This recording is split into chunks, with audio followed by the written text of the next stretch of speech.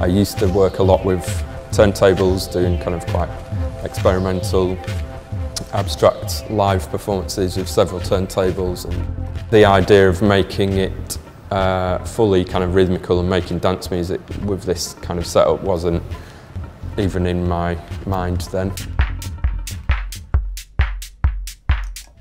Often you go to see live electronic music and there isn't much to see. You'll be able to still kind of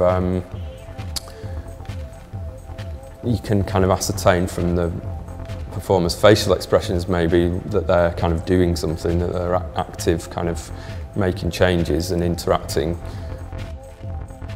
Part of the reason why people like going to watch live bands is if you see a drummer playing drums, you can tell, you know, every time he hits the snare drum, you can hear the snare drum, so it kind of, there's something satisfying about that to watch, I think.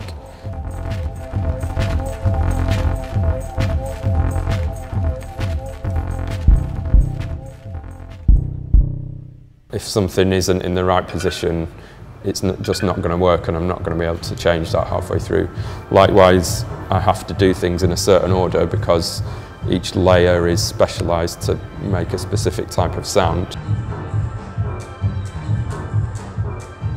Part of what sets it apart from electronic music recorded in a more conventional way is that it's prone to kind of failure and mistakes. I don't want to improve it too much because the last thing I want it to be is to be a slick, well-oiled machine, because then it loses all its character.